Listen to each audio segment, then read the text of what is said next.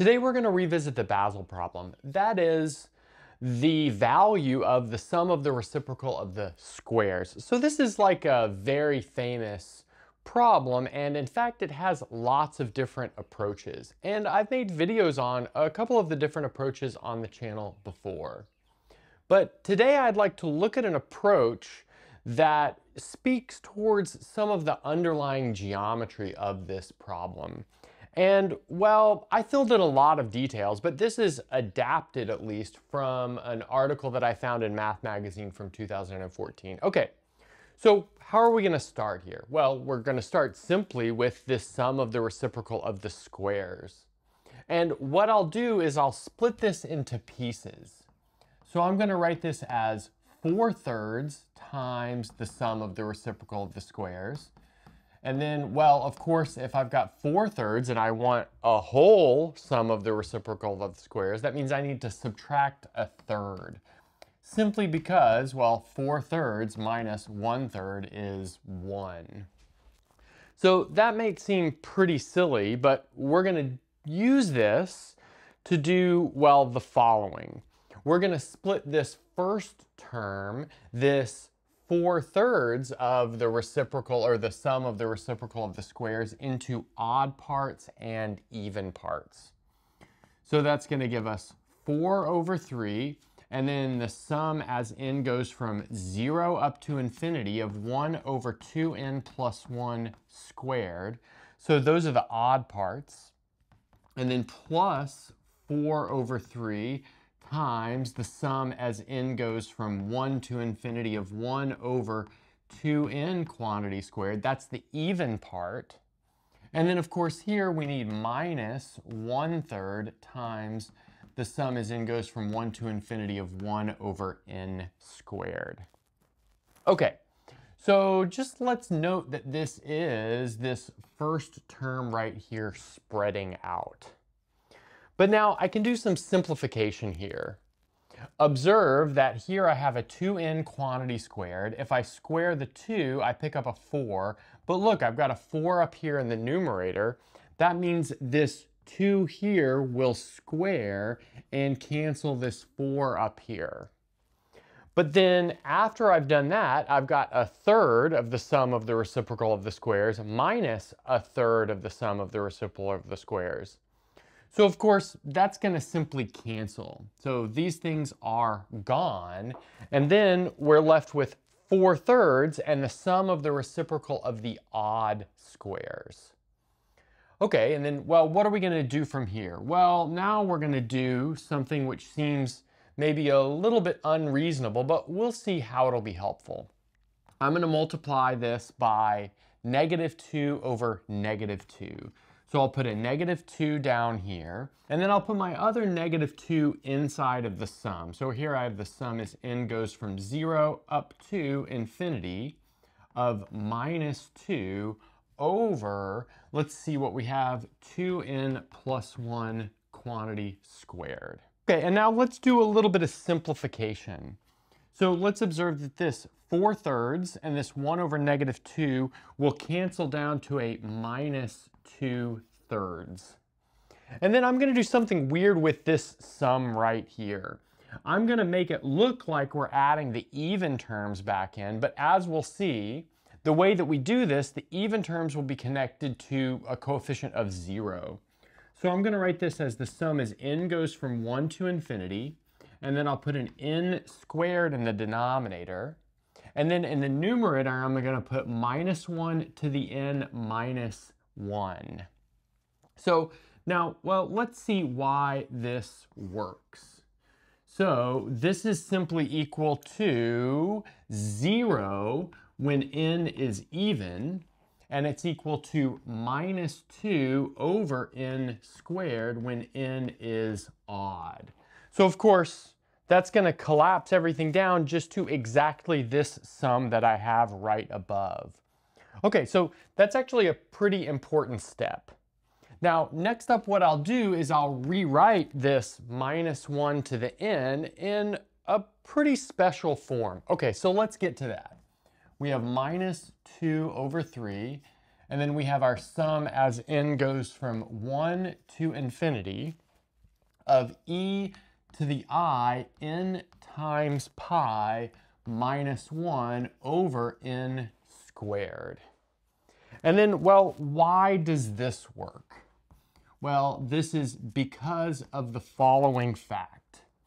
So we have e to the I n times pi is, of course, equal to the cosine of n times pi plus I times the sine of n times pi.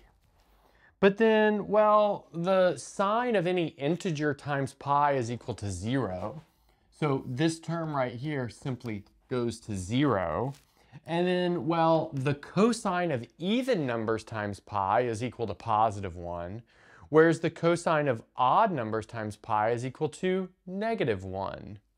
And that's, we can check a couple of the simple values just to convince ourselves of that. So cosine of 0 is 1, cosine of 2 pi is 1, cosine of 4 pi is 1, cosine of pi is negative 1, cosine of 3 pi is negative 1. Well, I mean, all of this boils down to the fact that cosine is 2 pi periodic. Well, anyway, that's going to be the same thing as having minus 1 to the n here.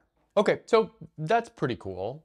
And then, well, the next thing that we're going to do is, well, let's maybe do it in this step. We'll take this number 1 right here. I'm going to write it as e to the I n times the number 0, because e to the 0 is, of course, equal to 1. And then, well, maybe one more step right here before we do something else. I'm going to multiply this by an I in the numerator and an I in the denominator. Of course, that is just like multiplying by the number 1. And now, well, let's observe that this term right here, this e to the I n pi minus e to the I n 0, it looks like something that I sometimes call a zeroth integral. In other words, evaluation at endpoints. And that's exactly how we want to write this. So this is going to be equal to minus 2I over 3. And then we'll have the sum as n goes from 1 up to infinity of, I'm going to write this as e to the I n theta over I n squared, evaluated from theta equals 0 up to theta equals pi. And then I'm going to do one more thing as well. I'm going to multiply this by minus 1 to the n plus 1. And that might seem like, oh, I'm making this thing alternating now. But let's notice that, well, this object right here, this e to the I n theta evaluated from 0 to pi, it's only non-zero when n is odd. So that means all of the places where this entire term is non-zero, our minus 1 to the n plus 1 is equal to a positive 1. So I actually didn't change anything by introducing that thing that seems to be alternating. Okay, but next up what I'm going to do is change a zeroth integral, in other words, evaluation, to a first integral by taking the derivative. In other words, we're using the fundamental theorem of calculus here. So let's do that.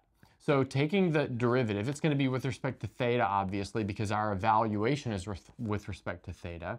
We have now the sum as n goes from 1 up to infinity. We have this minus 1 to the n plus 1. And now we'll have the integral from 0 up to pi of what? Well, taking the derivative of this with respect to theta, we'll bring an I times n down. That'll cancel this I and one of these n's, leaving us with e to the I n theta over n. And then here we have a d theta. Okay, so I think that's looking pretty good. And now, well, we're going to do this one more time. Well, this evaluation trick. And this one's going to be as follows. Let's write this as minus 2I over 3. So that's just coming down. And then I'm going to bring this integral outside. So maybe post in the comments of why we can do that. And then we'll have our sum as n goes from 1 up to infinity of, now this is going to be equal to minus 1 to the n. I'm actually going to write that as minus 1 to the n minus 1. Because observe that n plus 1 and n minus 1 have the same parity. So that doesn't change anything. And then I'm going to write this as z to the n over n, evaluated from z equals 0 up to z equals e to the I theta. And then of course, this is all within our d theta integral. Okay, so let's maybe bring this object over here and we'll keep going. Okay, so here's where we left ourselves off. Our sum of reciprocal of squares was equal to negative 2i over 3. And then we have the integral from 0 to pi of the sum as n goes from 1 to infinity of minus 1 to the n minus 1 times z to the n all over n, where that z is being evaluated from 0 up to e to the I theta, well, and then d theta because this is all within an integral. But now, again, we want to think about our evaluation as a 0th integral. We can transform that to a first integral by taking the derivative, in this case, with respect to z. So let's see what that'll leave us with. So now we'll have minus 2i over 3. We've got our integral from 0 to pi. Then we've got our integral from 0 to e to the I theta. And then, well, taking this derivative, well, actually, I've got my sum now. So I've got my sum now in 1 to infinity. Now, taking the derivative, well, this n is going to come down, cancel the n in the denominator, and we'll pick up a z to the n minus 1. But I'm going to combine that with this minus 1 to the n minus 1 to give me minus z to the n minus 1. And then I'll have dz d theta. Okay, great. But now this stuff that I'm underlining in yellow, observe that that is simply a geometric series where my starting term is the number 1, because that corresponds to n equals 1, which would be minus z to the 0. And my common ratio is minus z. So I've got a nice formula for geometric series. So let's insert that here.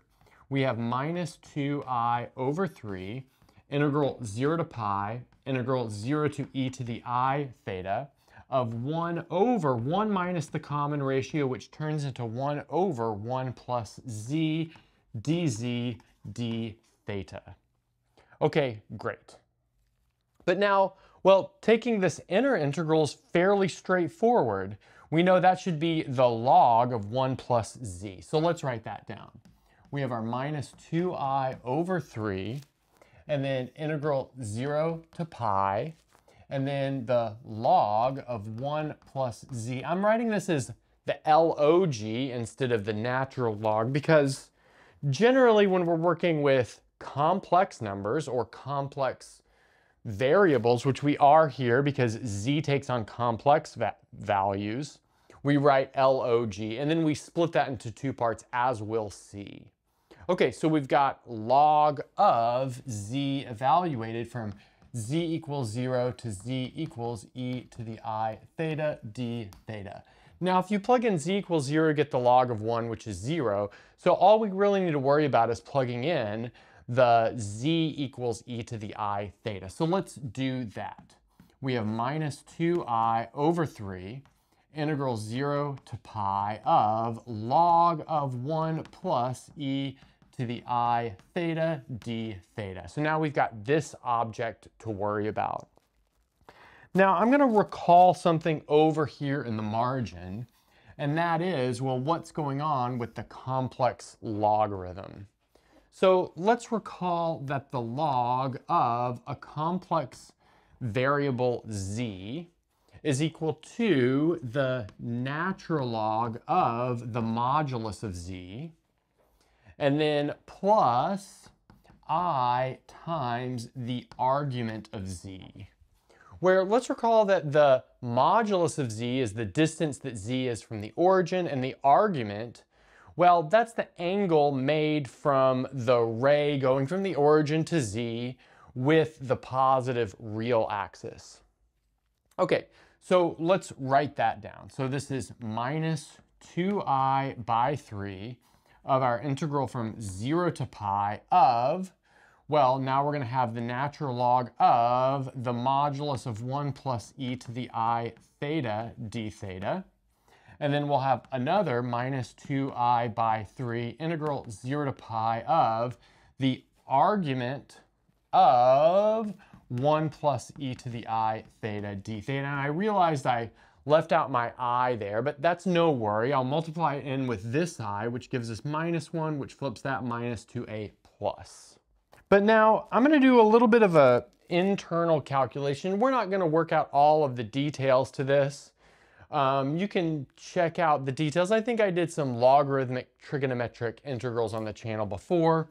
So this modulus of 1 plus e to the I theta is in fact equal to 2 times the cosine of theta over 2. And then if you integrate that from 0 to pi, you end up with the number 0. So again, I'm not going to work out all of the details for that, just to keep this a little bit shorter. So that means this entire first term just goes to 0. So that means what we have here is 2/3 and then the integral from 0 to pi of the argument of 1 plus e to the I theta d theta. Okay, so let's see what that is. Okay, so here's where we ended up. Our sum of reciprocal of squares was equal to 2/3 the integral from 0 to pi of the argument of 1 plus e to the I theta d theta. So now let's see if we can work this out, and this is where the geometry comes in. So I'd like to point out that the graph z equals 1 plus e to the I theta, where theta goes from 0 to pi, is equal to the top half of a circle where the radius is equal to 1 and the center is the point z equals 1. In other words, it's the coordinate 0, 1. Okay, so let's get a picture of that on the board. All right, there we've got a picture of the situation on the board. So observe that we've got this top half of the circle 1 plus e to the I theta, where the center is 1 and the radius is 1. And this works out because at theta equals 0, we get 1 plus e to the 0. In other words, we get the number 2. And then, well, when theta is pi, e to the I pi is famously -1, and we get 1 plus -1, which is 0. Furthermore, you can check like other pieces as well. If theta is equal to, let's see, pi over 2, e to the I pi over 2 is equal to 1, and you get this point up here, which is the point 1, 1. And so generally, we've got a point over there, e to the I theta plus 1. And well, where in this picture is the angle theta? Well, it's right here. Of course, just because of how this thing is parametrized. Just think about this as the unit circle that's been shifted over by 1. Well, we're adding 1, the real number 1 to it. And now we're going to use a famous theorem called Euclid's inscribed angle theorem to pick up this angle right here. So, in fact, this angle right here by that theorem is equal to theta over 2. And, well, you may seem like, well, what's the big deal about that? Well, but this is also exactly equal to the argument of 1 plus e to the I theta. By the definition of the argument, it's the angle that's made with the positive x-axis, which is exactly what we have here. Okay, well, that's actually enough to finish everything off. Now we can go over here to our integral and replace that argument with theta over 2. Let's maybe bring the 2 out front and we'll have 1/3 because that's going to cancel the 2 in the numerator. The integral from 0 up to pi of theta d theta. Now taking the antiderivative, we'll have 1 over 6 times theta squared evaluated from 0 to pi because we pick up an extra 2.